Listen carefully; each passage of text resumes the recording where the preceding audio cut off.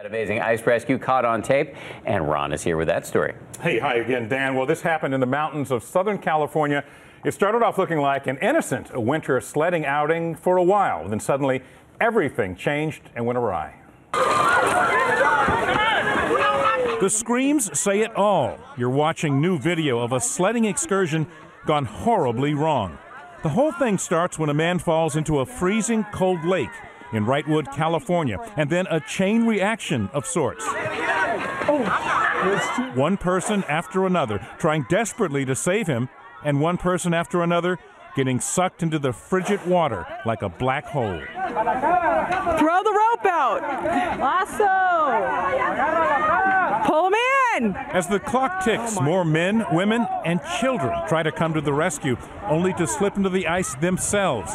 A crowd gathered on the shore as well, frantically screaming for help. Call 911 right now. After 5 minutes, nearly a dozen people are in the water, while others throw ropes and inner tubes to no avail. Give me the rope from under the seat.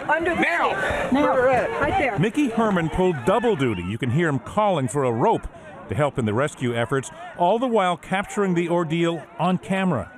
And when the people started going through the ice, it was just total panic. You saw people taking their belts off. It was just total chaos and out of control. We saw that poor guy, the first one to go in. It was obvious he didn't know how to swim. Thought that might be it. We wouldn't see him again. Unfortunately, he came back up.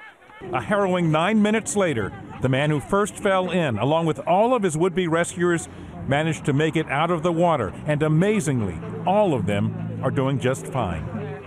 And Dan and Bianca, you know, the thing that they did wrong here, what you're not supposed to do, is to go on the ice to try to get someone out. Now, people there had rope.